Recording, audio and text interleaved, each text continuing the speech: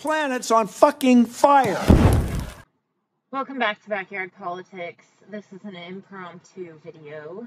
I'm Nikki. I'm Maddie. And Derek Chauvin has been found guilty on all 3 counts. So, shocking, honestly. I thought he was going to be acquitted or, you know. Yeah, I hope for the result that we got. But this is why I don't gamble.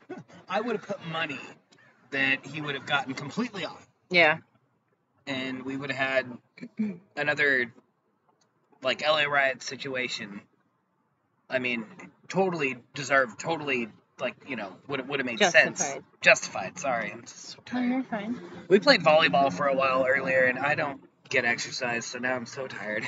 So, I think, and I'm pretty sure that you think as well, that was what a lot of people thought was going to happen, and I feel like while this is a huge win, and I don't want that to be overlooked, because it is a very big win, not just for George Floyd's family and his name and etc., but for the Black and brown communities. For all communities, it's a win. It is. However, I feel like this was not real, almost. Like, the trial was only, 2 weeks? It was quick. And then the verdict came back like that. And, yeah, I get that a lot of times that happens, and that, you know, especially with guilty verdicts, but I feel like this is a win to make everybody shut up, just like how you were saying you want to... Yeah, so you got to celebrate a win. Right. Okay, regardless, you got to celebrate a win. But my fear with this is that just like when Biden won, all the so-called leftists, all the people that were, you know... Blue MAGA. Blue MAGA, thank you, Blue MAGA. All those folks went to sleep. And we called it before it happened, a long time before it happened. And I'm not saying we're even that smart. We just saw it coming, where, yeah, the big, bad, racist man's out of the White House now, and the Democrats in, and he's just as racist. But we're not going to think about that. We're not going to talk about that. We just know that the bad guy's away. And that's my fear with this, is like, okay, cool, Chauvin is...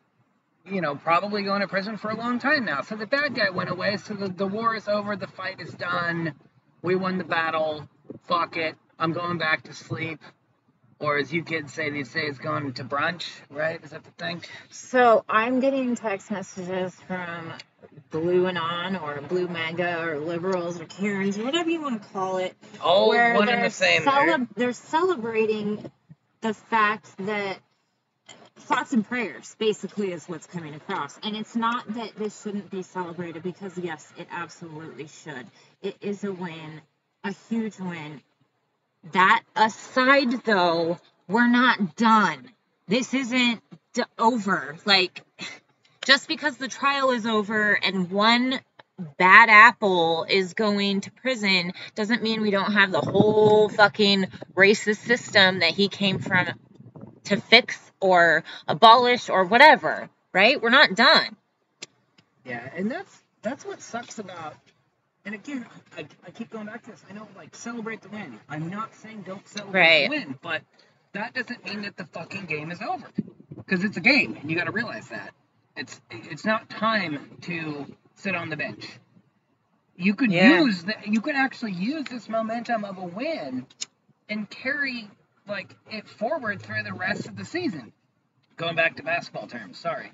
But, like, this should be used as a catalyst to keep pushing even fucking harder now. We got a little win. Time to fucking roll with it. Yeah. Use that and use it as a motivation to keep going. Like, so many times, I know I feel burnt the fuck out on this stuff, and I'm a white girl from basically suburbia. Definitely suburbia. So, like, you know, I can't imagine what it's like for anybody else. I would like to say happy 420 to all of you. And I did see online from Left Coast Right Watch. If you guys don't follow them, you should. They cover a bunch of the Nazi shit that I cover. But they said that it's kind of ironic that this guilty verdict came down on Hitler's birthday. And now there is a constant reminder of where this all stemmed from. Not that it started with him, but it's just ironic, you know? You're talking about fascism in general? Yeah. Oh, okay. What did you think I was talking about? I wasn't sure where you're going. I heard Hitler and then, like... Well, it's Hitler's birthday, and a guy just killed, or got found guilty of killing a black man. Yeah. So now what happens? We keep going out there, fighting. That's what should happen, but, like... The people that are already out there... Realistically speaking, what do you think is going to happen now in the next coming weeks and months? Well, in my opinion, the people that are already out there aren't going anywhere. They realize what's up, because they never went to sleep when Biden was elected. So the only people that are like, thoughts and prayers, everything's fine now, are the Karens that were never out there to begin with. I am so glad you said that the way that you said it, because as much as we were just talking about the people that are going to go out to brunch or lunch or whatever or go to sleep now, it should be noted and they should be celebrated, the people that are not giving up, that see this win as, like I said, a catalyst for a greater win in the end. Yeah. The ones that'll keep going. We were talking while we were waiting for the verdict, and he said that he thought that STD's riot cops were getting pretty excited. What did you say? I don't remember. You said something gross and it was hilarious. You said they're probably... Oh, they're getting their boner pills ready. I wanted to say it. Yeah. Well, yeah, they get off on this shit. There was video, I'm not going to say who posted it, but there's video of a cop from Portland Police Bureau being confronted at one of these protests recently, and they were saying that he was high on coke, and he was acting all shifty and crazy, so, you know, the boner pills aren't too far up. Which, by the way, the military will pay for boner pills if you need them. They will, yeah. Yep. If you were born with that boner, but not if you had one later. Yeah. We're getting That was the weirdest way to say that, by the way. We're getting sidetracked. Sorry. So, no, it's both of us.